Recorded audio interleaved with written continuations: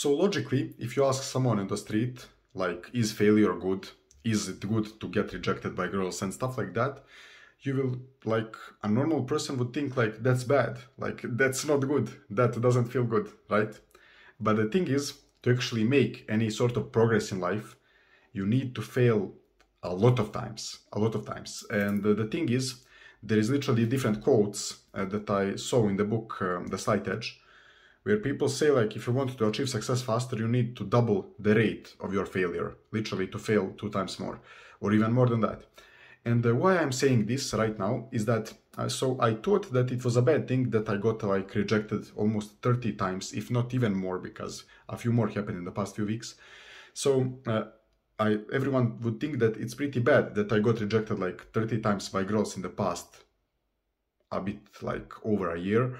But if I look at it objectively and look at my age group, guys, who are now getting like rejected or played around with girls, I see that it wasn't such a bad thing. Like, obviously it would be better if I got a girlfriend, but why it's not fully bad, like people think it is, that I got rejected so many times, is that now, when I'm getting rejected more and more, there is not nearly the same thing happening as before. So before, I would literally be simping for a girl, I would be doing stupid shit.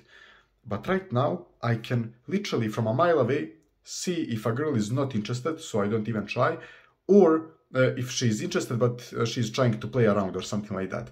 I can see it from a mile away. Sometimes understanding the thing before it even happened, and some of my male friends are like almost amazed how I was able to literally predict what will happen. So this is literally what sometimes happens, because as I got rejected more and more times, I was seeing the pattern of what usually happens. And I will definitely record more videos where I actually give you the things that I learned, so you don't have to get rejected 30 times to learn them.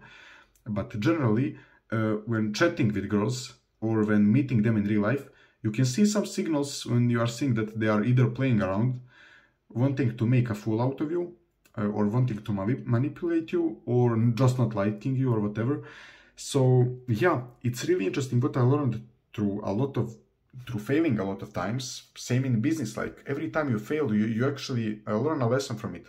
So it's not just like, so some people even say like you either win or learn. Some people don't even want to say the word fail, because when you fail, if you are like thinking in a good way, you will learn something from it, obviously. So that's what I wanted to tell you guys in this video. So actually, if you want to learn more about dating and how girls think and how their brain functions, I think you should just get rejected more. Just try more. Like, maybe you won't get rejected, but the chances are you will, and you will learn something from it every single time.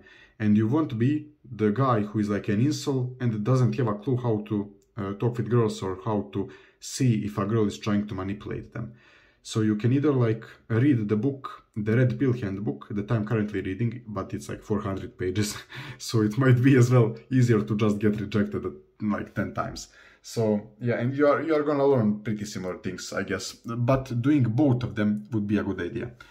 So yeah, I'm currently in Notion trying to think about the next videos that I will record. But yeah, guys, that was pretty much it for this video. So getting rejected is something that you should probably do.